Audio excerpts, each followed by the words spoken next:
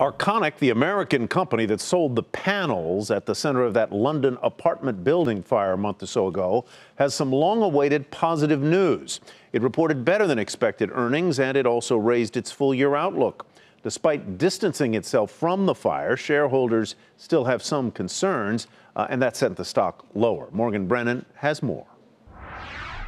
It was a quarter packed with drama, yet Arconic managed to beat Wall Street's expectations.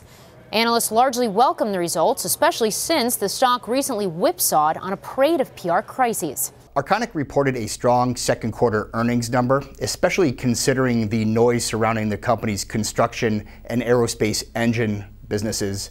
However, we don't think the full year guidance range is enough to get investors excited. Arconic, which was spun out of aluminum giant Alcoa last fall, has most recently come under scrutiny for its combustible cladding on Grenfell Tower, the London apartment building that caught fire in a deadly blaze.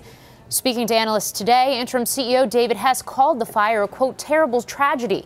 But he also stressed that Arconic was not involved in the design or installation of the broader insulation system used. For our portion in the supply chain, we believe we've been compliant in the sale of our product. Nonetheless, Arconic recently halted sales of the panels for a high-rise application, and one shareholder suit has already been filed. It's the latest incident to impact the maker of plane and auto parts, which was also blamed for the temporary grounding of Boeing's new hotly anticipated 737 MAX, just days before the jetliner's debut. As a company coming out, as a new brand, it's definitely had some challenges here in its short lifespan of about 6 to 9 months. Including finding a new CEO.